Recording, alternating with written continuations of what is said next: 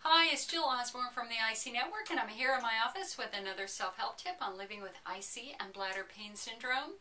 Ladies, it's time we have the estrogen chat, because I bet you've already figured out that your bladder is very hormone sensitive. You might have a flare the day that you ovulate or a couple of days before your period. This is very predictable and very normal. The question is why? Well, it turns out that estrogen plays a very important role in the health of our skin and our mucous membranes.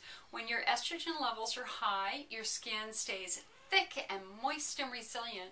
But when your estrogen levels drop down, your skin gets thin and dry and brittle.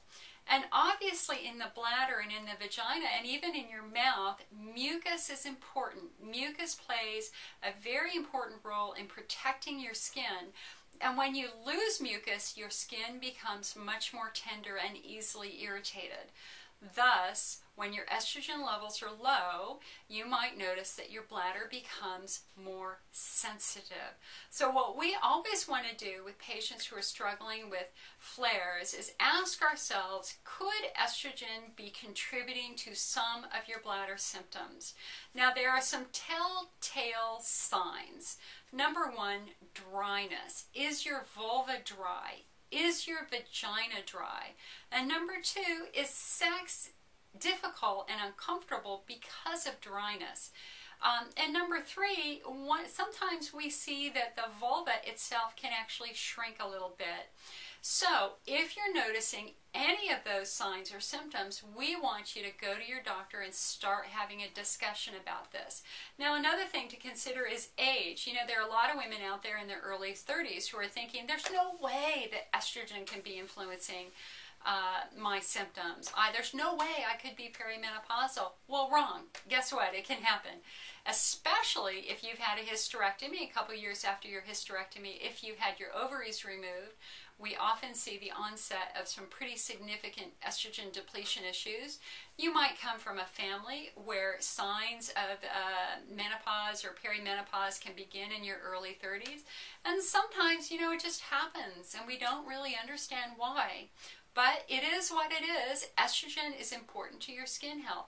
So if you're having any of those symptoms, we want you to go to your OBGYN, ask for an examination, have them look at your vulva, look at your vagina, and if they see any signs of atrophy or dryness, it might be worth considering some alternatives. For example, typically patients are prescribed an estrogen cream to use in the vagina and the vulva. And this is really ideal because it delivers the hormone exactly where you need it most. But if you're a breast cancer survivor or you have a history of breast cancer in your family, your doctor may be very reluctant to give you estrogen cream. Now listen, if you don't have that history, then estrogen cream certainly makes sense. But there's something that you need to be aware of, and that is, hello, we are super sensitive down there. At least I know I am.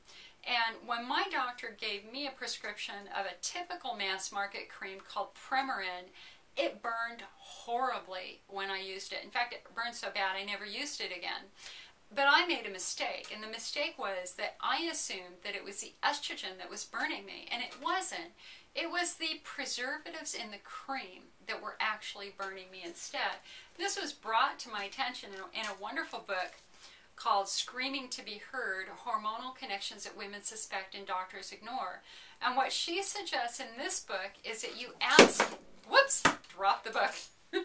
Okay, well anyway, what she suggests is that you ask your doctor for a preservative-free compounded estrogen cream instead. And it turns out for IC patients, this is really a perfect solution because it just feels better. And you know, again, don't walk away from estrogen. You've got to find an option. So listen, if a cream doesn't work for you, that's okay, because there are other things that they can prescribe. One is an E-string. It's about this size, and it's a little rubber circle coated with time-release estrogen that you can insert into your vagina, and it delivers nice time-release estrogen. Or there are even some estrogen pills or tablets that you can insert in your vagina. Again, this is for a conversation to be decided between you and your doctor, but those are certainly some of your options. Now listen, we as women share this wonderful journey. It is a journey of estrogen, and it is a journey of maturity, from going through the anxious years of puberty to the joy and discovery of intimacy to motherhood and eventually to menopause. It is this journey in estrogen which ties us together. Don't be afraid of it. It's actually rather wonderful as it happens. And yes, aging is difficult at times and it's awkward at times, but it should not be feared.